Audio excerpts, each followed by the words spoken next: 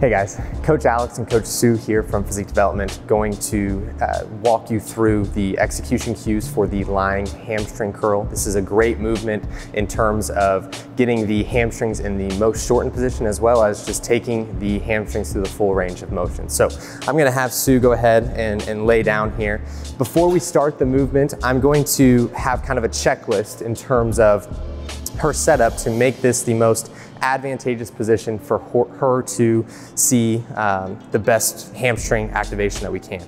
So the first thing we're going to do is ensure that the pad is right above her ankle. So we're going to move this just one up.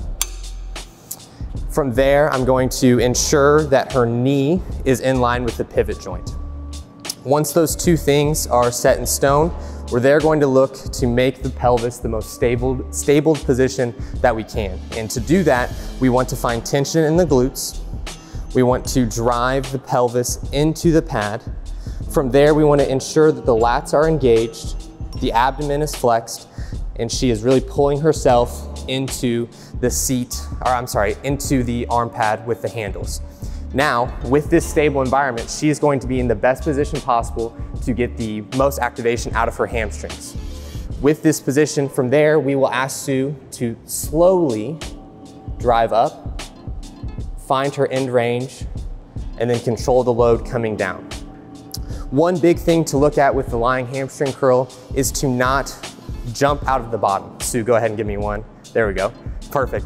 So with this, the musculature that is most dominant when you are in the bottom position of the lying hamstring curl is actually the calf. So with the lying hamstring curl, we are wanting to kind of accelerate out of the bottom to allow for the hamstrings to become biased so that we're getting the greatest degree of load on the hamstrings themselves. One last thing to touch on as you are executing this movement is going to be, this is not a movement where it is just point A to point B, being from the bottom and touching your glutes. One thing you want to focus on is finding the greatest degree of tension for you, holding that position, and then allowing the eccentric portion to be slow and controlled. And those are just a few of the cues that we give our one-on-one clients within Physique Development, and we hope we find that helpful as well. Thank you so much for watching. If you would like to work with a Physique Development Coach one-on-one, apply at physiquedevelopment.com.